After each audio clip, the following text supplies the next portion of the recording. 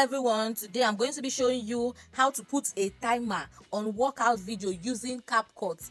Now guys, the first thing you want to do is to get your timer.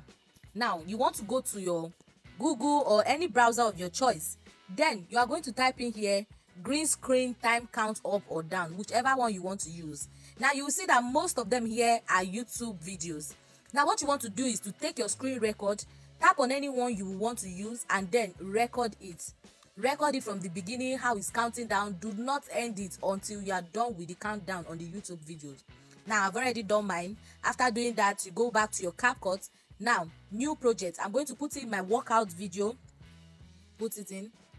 Now after putting that in, this is my workout video. I'm going to click on overlay, add overlay. Then this is my count out. As you can see, it's recorded from YouTube. As you can see, this is recorded from YouTube. Now guys, the first thing you want to do is to crop out the parts you might not be needing again. So edit, crop. I'm going to be removing some parts that I do not want again.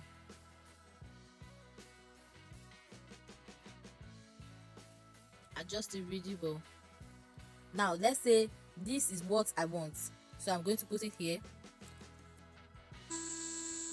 Okay, now it's good. I'm just going to cut out the excess that I might not be needing. Split, delete.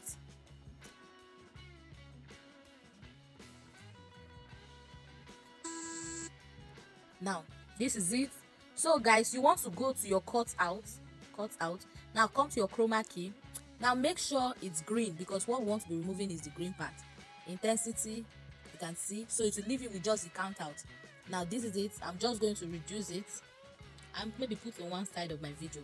Now guys, this is how you can put a timer on workout video using Capcut. Now let's see our creation.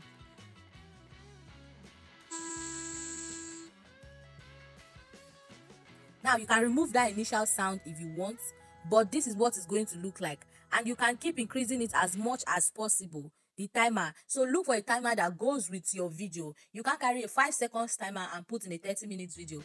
Look for a timer that rhymes with your video. Now guys, I hope you learned something from this video. I hope I was of good help to you. I'll see you next time in my next video. It's bye for now.